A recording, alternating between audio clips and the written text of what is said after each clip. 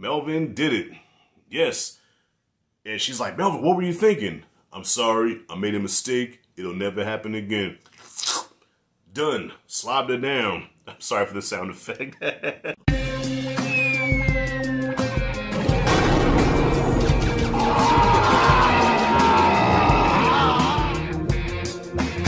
2001's Baby Boy is a certified hood classic, one of John Singleton's best.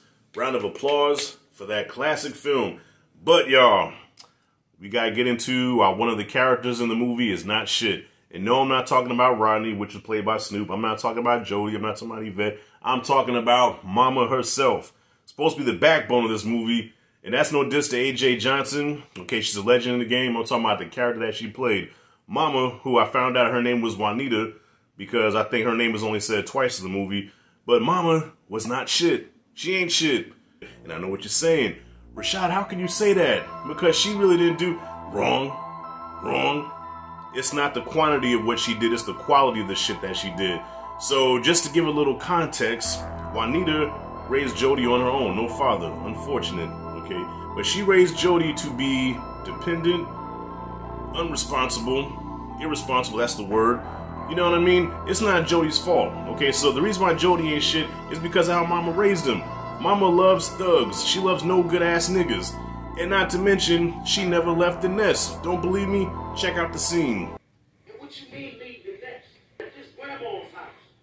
I ain't gotta leave the nest. You ain't never left it. And she couldn't say shit. It's funny how when Melvin came into the picture, that's when Mama started showing her ass. Before Melvin came, she was probably just a typical, you know, hood mama. I don't mean to sound mean about it, but come on, let's be real. But now that Melvin come into the picture, now she want to get all righteous and tell Jody how he ain't shit at having all these babies and stuff and all that stuff about different women. You raised him that way, woman. Did I mention how she kicked out the other brother, Ray Ray, over the last boyfriend and he died out there on the streets?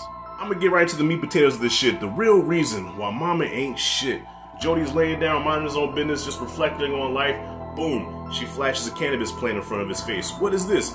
Cannabis? I teach you how to do something and you plant this in my yard? Just gives him the shit, alright? And if he did it, justifiably so, but he didn't do it. Mama, I didn't do that. Why would I do that to you? This got your name written all over it. Just bit his head off. Ask Melvin. Oh man, please, Jody, shut up. Melvin comes home, guess what?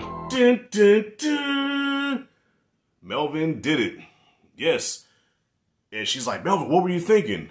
I'm sorry, I made a mistake. It'll never happen again. Done. Slobbed it down. I'm sorry for the sound effect. She just sits down, lights a cigarette. Well, that settles that.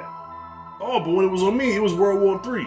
But now Mr. Melvin, who you just met not too long ago, you just give him a pass, and me, who you carried, spit me out your butt, raised me to be a no good ass nigga, and you shit him. No, she was out of pocket for that. And because of that, Jody had to get into it with Melvin, got his jaw damn near broken, had to forcefully leave the nest. Now he's homeless, no place to go, already plagued with problems with the baby mama and stuff, and Mama just sitting there crying. You got to live your own life, Jody. Didn't matter if you lived or died. Mama, if I get killed, it's on you. You have to live your own life. I got Melvin. Melvin, baby, don't go.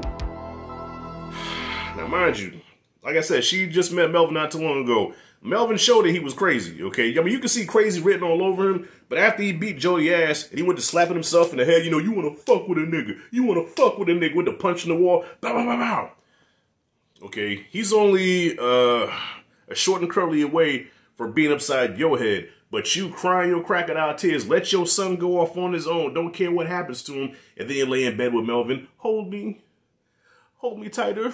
I wish Melvin would have just squeezed the life out of her, just snap that shit. Luckily, Jody does not die. Luckily, this is called Baby Boy starring Tyrese. So Jody makes it out with the help of his friend Sweet Pea. He takes out Snoop. He lives happily ever after with his girl. Now, after everything is all solved and it's all good, he goes back to Mama, just be like, Mama, I'm okay. And now, she wants to play the Angela Bassett role, sitting there crying to my, you know, baby, you better watch your back. It's too late to be giving me words of wisdom and advice now. You left me to die. You ain't care what happened to me. But now that I'm okay, baby, you better watch your back. Mama, Juanita gets the You Ain't Shit award. Boy, that squat fuck must be something else, boy, because he had not Yvette, but he had Juanita So Gone, where she just totally dismissed her son, left her son out to dry, and thankfully Jody figured it out on his own, and he got to take care of old thumb-sucking Yvette and lived happily ever after with her and the baby. Anyways, what do you guys think? Do you think Juanita was a villain in Baby Boy? Comment freely below. Let me know what you think. If you like and dig this content, hit that like and subscribe notification bell in the corner. This is Rashad G signing out. See you in the next video.